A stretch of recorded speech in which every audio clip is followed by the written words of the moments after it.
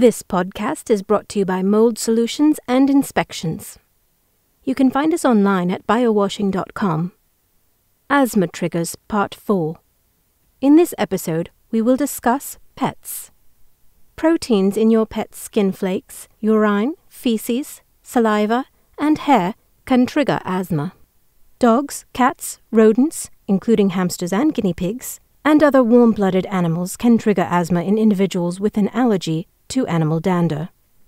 The most effective method to control animal allergens in the home is not to allow animals in the home.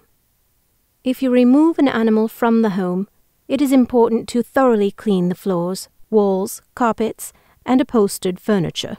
Some individuals may find isolation measures to be sufficiently effective.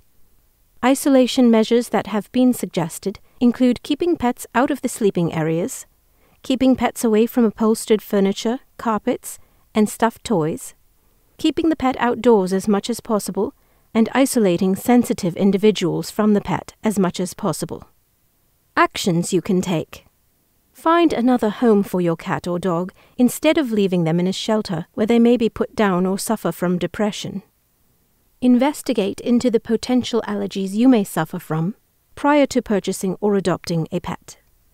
If you have a pet inside, keep it out of the bedroom of the person with asthma. Keep pets off your furniture. Vacuum carpets and furniture when the person with asthma is not around. This concludes Part 4. You can sign up for our podcast on iTunes or click the link on our website at biowashing.com. Thank you for joining us.